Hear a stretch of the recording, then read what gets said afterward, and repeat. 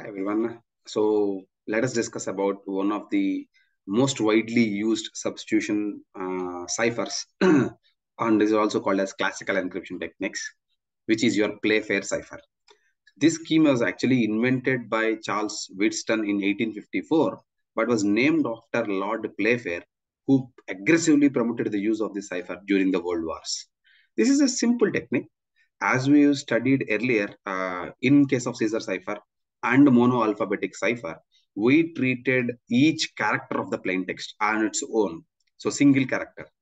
Rather than that, what we do here is this technique actually treats pairs of letters. We call them as bigrams or digrams as single units and translates them into ciphertext units. So two characters, a pair of plain text characters are considered as one unit, and we also generate a ciphertext in a pair.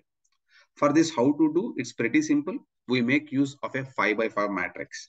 The Playfair algorithm is based on the use of a 5 by 5 matrix of letters constructed using a keyword. So you need to have a keyword, and based on this keyword, you will construct a 5 by 5 matrix.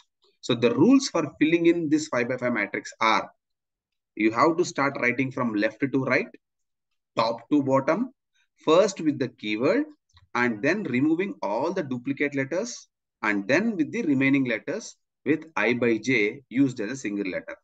Usually you have 26 alphabets, isn't it? So, but we have a 5 by 5 matrix which can accommodate only 25. So for this, what we are doing is you are actually writing down I and J in the same box. So let us take a simple example and start working on generation of this 5 by 5 matrix.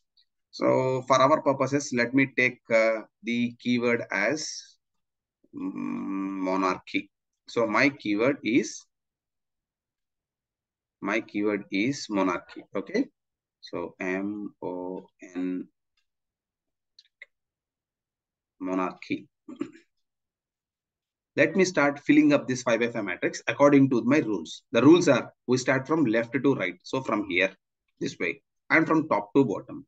First with the keyword. So let me start writing the keyword MONARCHY.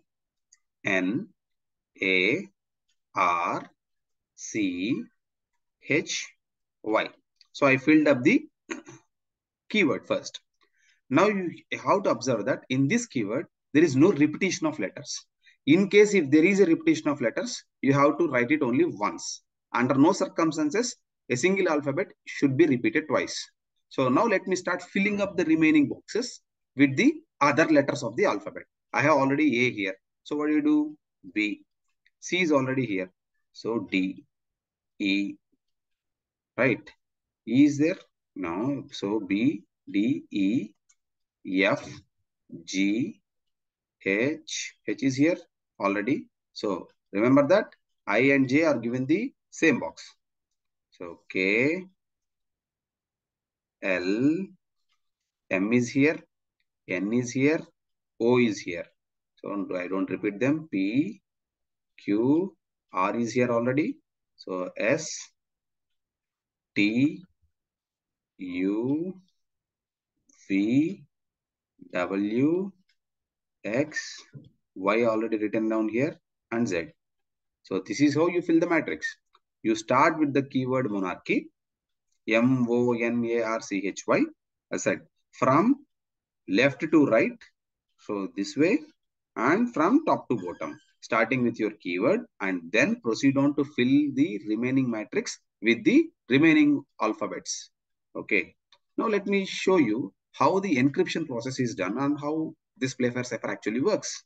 So plain text is encrypted 2 letters at a time according to the following rules. What are those rules? Let me start with each single rule. The first rule being, if a plain text pair is a repeated letter, then insert a filler like AX. So let me say that this is my plain text, BALLOON. I have to divide it into pairs. So why start BALLOON? But the first rule tells that if you are having a same alphabet in a pair, you have to divide it. You can use a filler like an X. So BALLOON is now written as BA, then LX, because I already removed it. Now LOON. Under no circumstances, a pair must contain same letters. They should always be different. The second rule tells you that based on this particular 5x5 matrix, which we just constructed earlier, if both letters fall in the same row, replace each with the letter to the right. Now, if you want to encrypt a pair AR, check where A and R are in your 5x5 matrix. A is here, R is here. So AR is replaced with A is here. So A is replaced with R and R is replaced to its right. Whereas there is nothing here. So you have to circle back and write down M. So A is replaced with R, R is replaced with M. In case if it is ON, O is replaced with N, N is replaced with A. So the first rule tells you that, or the second rule tells you that, if both the letters of your pair fall in the same row, just replace them with the letter to its right. This is what AR encrypts as RM. Automatically, the next rule will tell you that if they are falling on the same column, now take MU. Replace each with the letter below it. Where is M? There is M here. So M and U are falling in the same column. In that case, M is replaced with the letter below it, which is U. And if it is U, there is nothing below it. So you have to circle back and write M here. Okay. So MU encrypts to M is replaced with C and U is replaced with M. So MU encrypts to CM. So this is your third rule. The next rule is, so if they don't fall on the same row and if they don't fall on the single column, in that case, you simply each letter is replaced by the one in its row and the column of the other plain text letter in the pair. So let me take a simple example. Let me take HS. Let me take H and S. Where is H? H is here. Where is S? S is here. So HS, if I want to replace it, I have to write down the letter for H in its row and in the column of S. So H is replaced with B. What about S? You have to replace it with the letter in the row of the letter, in the row of the plain text letter and in the column of the other plain text letter. So S is replaced with P. So like this. So HS is replaced with BP. And let us also take another example of EA. Where is E here? E is here. A is where? A is here. So to replace E, go check for the letter in its row and which is in the column as A, I or J. So let's take I. For in this instance, you can take anything. And in order to replace A, you check for the letter in A's row and in the column of E, which is M. See, EA is either converted to IM or JM as per your policy. Okay. So let me just wipe this off and we'll take another simple example and we can start working on that. Okay. So these are the 5 rules. Let me just repeat the rules just in case for us to easily understand. The first thing is, whichever plain text is given, you have to break the plain text into pairs and you have to ensure that no pair has a repeated word, no repeated characters. So second rule says that you generate your 5x5 matrix and in that 5x5 matrix, if both the letters are falling on the same row, then you replace each letter with the immediate right. And if both the letters are falling in the same column, you replace each letter with the letter below it, down it. And if they are not falling on the same row and if they are not falling on the same column, in that case, you replace each plain text letter in its row and in the column of the other plain text letter. Now let us take a small example and we will work with that. Consider plain text as wireless, isn't it? So how do you break it? WI is one pair, RE another pair, LE another pair. But here, yes, I told you that first rule says that under no circumstances in a pair, the same alphabet must be repeated. So SS, I cannot have it. For that reason, I divided it into 2 pairs, SX and SZ. Here, X and Z are used as pairing alphabets. You simply use X and Z because they are the least used alphabets in the English language. Now, in order to send this wireless message, the first step, I broken them into pairs, and now I have to write the corresponding ciphertext. Let me start with this particular matrix, W and I. Where is W? Here is W. Where is I? It is here. So W is replaced with the letter in its row here and in the column of the other plain text letter. If the other plain text letter is I, the column is here. This is this column and the row of W is this. So W is replaced with X. Similarly, to replace I, you have to go here and the column of W. This is here. So Wi is replaced with X and Z. RE, where is R? R is here, E is here. So R is replaced with M, which is in the column of E. Similarly, E is replaced with K, which is in the row of E and column of R. So RE is replaced with MK. So this is what we get. And LE. So where is L here? L is here, E is here. Both of them are in the same column. So L is replaced with the letter below it, which is U, and E is replaced with the letter below it, which is L, like this. For SX, S is here, X is here. Once again, both of them are in the same column. So S is replaced with X, and for X, reverse it back or circle back to A. So SX is written as X and A. This is the pair. For SZ, so S is replaced with T and Z is replaced with X. So to send wireless, the actual ciphertext that we are sending is X, Z, M, K, U, L, X, A, T, X. This is the ciphertext that we are sending to the receiver. At the destination, in order to get the original plain text, which is wireless, you apply the same rules. It's in reverse order. So once again, he will pair them. So these are my pairs at my receiver. If I am the receiver, I don't know what my plain text is. I know that the keyword is monarchy. Both the sender and receiver must share the same keyword. So I will create my own 5 by 5 matrix. Now let me start X and Z. Where is X here? X is here. And where is G? G is here. So first things. So W, G is replaced with either I or J. And MK, where is M? M is here. And where is K? K is here. So for M, replace with R. K, replace with E. UL. So UL. So you have to replace it with what? Tell me. So to replace U, you have to get back L. And for L, reverse order. So you have to replace it with the upper letter E. For XA, where is X? Here is X and here is A. You replace it with the letter top of it. X is yes. And for A, on top there is nothing. Circle back. X. And for TX, T is here, X is here. So T is yes. And to replace X, replace with Z. So this is what I got. WIRELESXSZ. I know that I can, by looking at this, I will be able to understand what my original plain text is, isn't it? WIRELESS. This is a simple cipher. It's a very pretty easy to use. Okay, let me just do one more example so that we all of us are on the same page. First, let me start with, this is my keyword. My keyword is the keyword. So keyword is the secret letter that is chosen.